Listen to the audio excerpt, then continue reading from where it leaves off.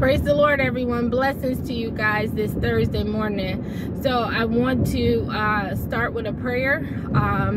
Dear Heavenly Father, Lord, we thank you for your goodness and your mercy, Lord. We ask that the words of my mouth and the meditation of my heart would be acceptable in your sight, for you are my strength and my redeemer. Lord, we ask that you would search us and know our thoughts, Lord, and that you would prepare us for your meeting. In Jesus' name we pray. Amen and amen.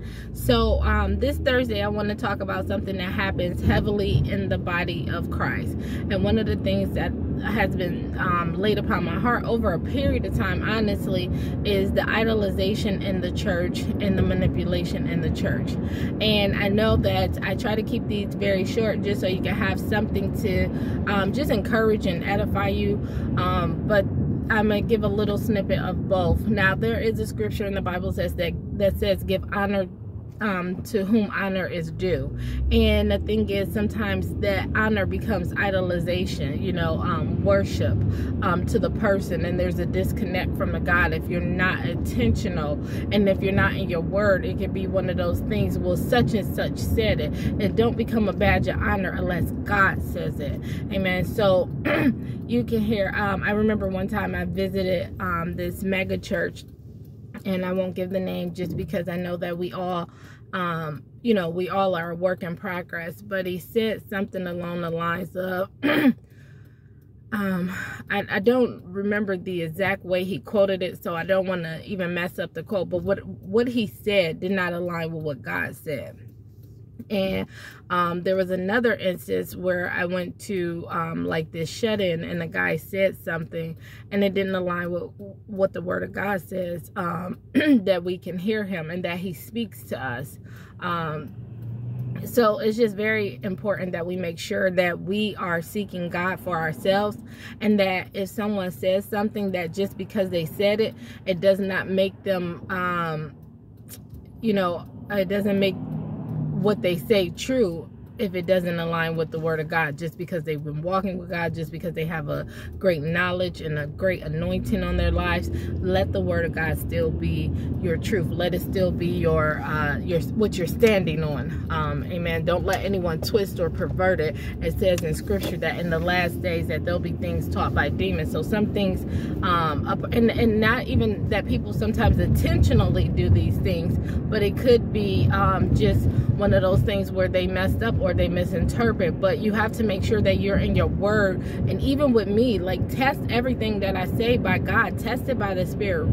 If it don't align with scripture, hey, don't just be like, oh, well, this is what she meant. If I said it, hold me to task. And I mean that because at the end of the day, people's souls are at stake with what those who are in places of leadership are saying. That it's very important, it's very prominent that we make sure that we are standing and telling what thus says the word of God. The other thing is that and that's the idolization part, like, reverence this person to the point where, oh, well, even if they said it, well, maybe God didn't mean it this way, or because they've been walking with the Lord so long, or because they have a huge congregation, or because they have a name in ministry, those type of things. We have to treat everyone. It says show no partiality, and God means that completely and fully. Like, there are times where, and what we have to also remember is that people are just anointed by God. And if you're going to follow anyone, wouldn't you follow the one who gives the wisdom, who gives the knowledge, who gives the gifts, who gives the understanding? These things are important, that we just follow the one who gives it, and the one who he told us to follow, which is Jesus Christ as our Lord and Savior. He gave us the best example that there is to give, because there was no sin found in him. There was no lie found in him. And here's the thing, there are so many people who are not bringing this thing, reminding people, hey, I'm just a man, I'm just a human. And a lot of times people will allow themselves to be puffed up and allow themselves to be idolized. So then when they fall, it's like all these people turn their back on them. You have to even You know, I'm speaking to those even called to leadership and those who are already in leadership. Do not let people idolize you, because what they will do when you fall is they will abandon you. Now, the people who know that you are just a human being that has been anointed by God to do an assignment, to do a work, they will stand by you because they never put you on that pedestal. And one thing about putting people on pedestals is that they come off the pedestal because eventually they're going to do something that you don't like, something you don't agree with.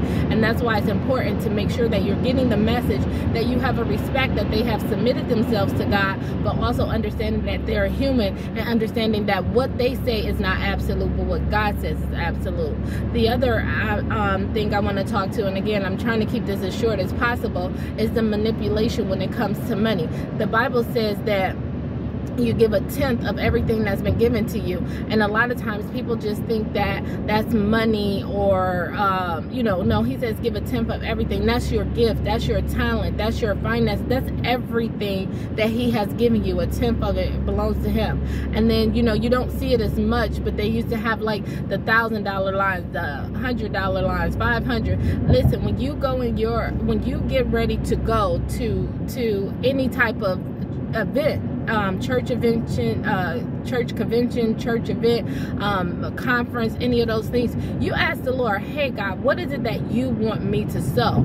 And you talk to God about it, and he'll tell you exactly how much to get. People will have you stretched in a place that they don't want to be stretched themselves in. So here's the thing, if they tell you to believe God for it, then they should believe God for it. Because here's the thing, God is not moved by how much money you have, because that's almost essentially as if you could pay your way into favor, or pay your way into heaven, and you cannot. And even in the book of Matthew, God talked about out of all the ones who gave, the offering of the one who gave the least, because she gave out of, you know, she gave out of her lack instead of those who gave out of her abundance. So we have to be careful with this manipulation that's going around with this money. And, you know, even I've talked about it before about the words, the manipulation of words. Sometimes people will say, hey, I got a word for you, you know, come back this day, come back that day, or whatever. Like, now I can get if they're busy, but if it is, you know, this is the thing, if it's time to release the word, God will have the word released. You cannot buy words, you cannot buy anointing, you cannot buy anything that God has given to another person.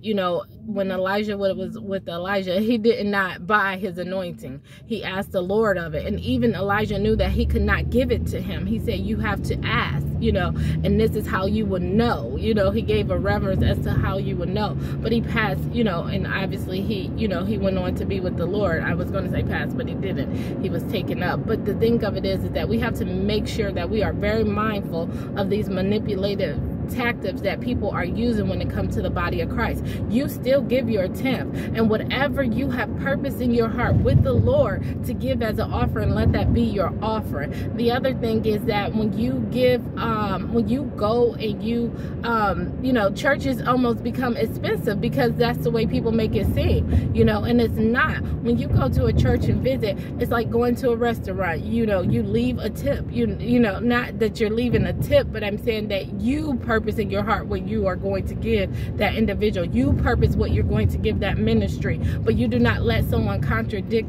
the word of God and manipulate the word of God with the sowing. Because what happens is a lot of times is people want blessings and they want things, but they're sowing on the wrong ground. And not only are they sowing on the wrong ground, but they're also they're not listening to what God is saying to them. They're not listening to what the word says about sowing.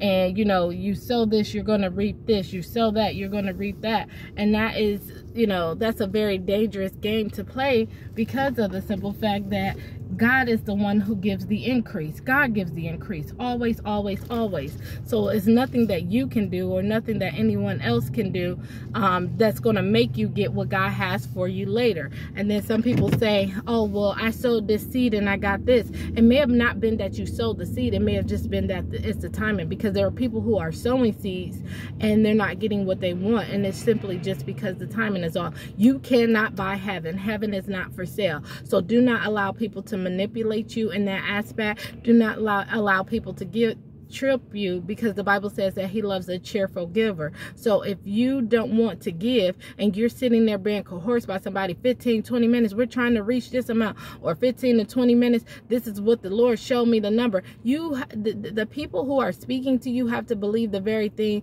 that they are telling you to believe. So I just pray that you be encouraged and know what God says. He says, give 1/10 of everything that has been given to you. Whatever you decide and purpose in your heart for the offering, you give unto the Lord, and you give ungrudgingly. You give with joy. You give with thanksgiving, because it has been given unto you. Do not let anyone finagle you out of your money. And I know that some people may not agree with this, because this doctrine has been taught for so long, even back it's starting as late as the 80s.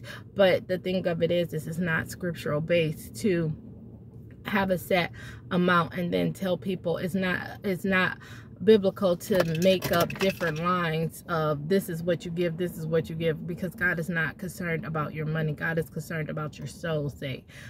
So I just pray that you guys be encouraged. I pray that you guys do not idolize those who are in great positions of leadership, and those who are in positions of leadership, do not allow yourself to be idolized. The Bible says that correction starts in the house of the Lord. So make sure that you and your congregation and your body is in alignment with God.